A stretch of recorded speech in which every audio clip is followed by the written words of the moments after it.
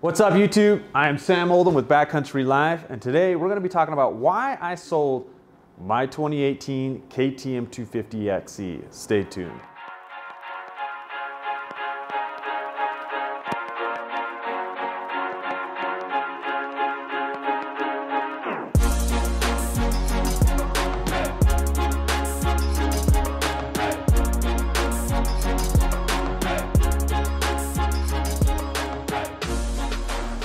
All right, welcome back everyone. So today we're going to be talking about why I sold my 2018 KTM 250XE. And if you guys remember, for those that follow the channel, I actually just did a video on why that 2018 KTM 250XE was the best dirt bike I've ever owned. If you haven't seen that, we'll leave a link in the description.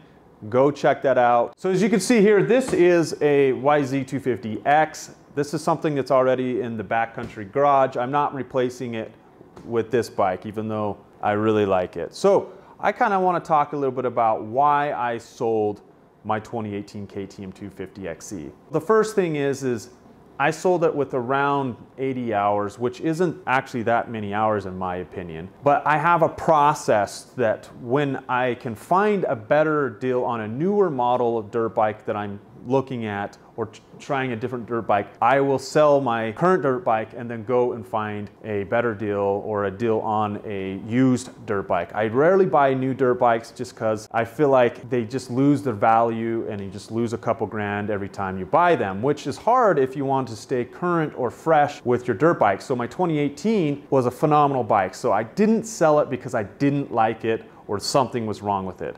The reason for that is when my buddy Kyle at Dirt Bike Channel gave me a really good opportunity to close the deal on a new dirt bike.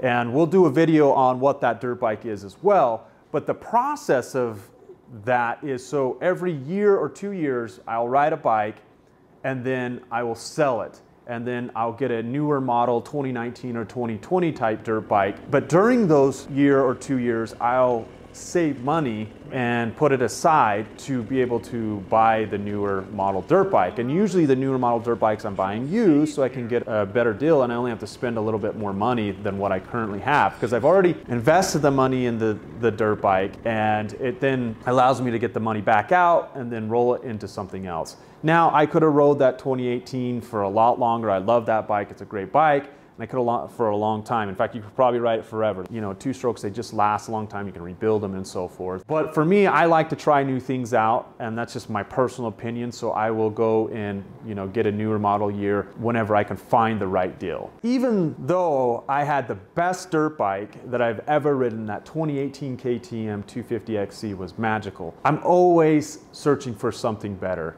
Do I feel that the new bikes are better? I don't know. That's what I want to try out. And you know, it's okay to stay with one bike, but I'm always trying to just try things a little bit different, or you know, try the new things. Like I like doing that. That's just a personal preference. But I get that it costs money, that it can be expensive, and that's the reason why I'm selling my bike. Is not because I didn't love it, it's because I just want to try new things. I already have a target bike that I want to buy. Like I said, my buddy at Dirt Bike Channel, Kyle, has found me a really good deal, so I may go pull the trigger on that one. And we'll do a video on what that bike is and then also why I bought the bike.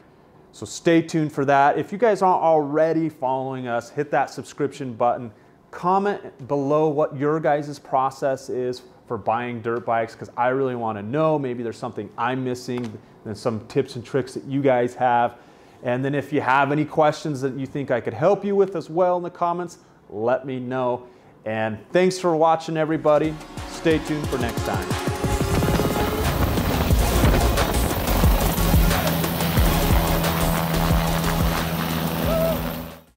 For a new bike, I continue to ride my old bike, and I gotta redo this. It's not making sense.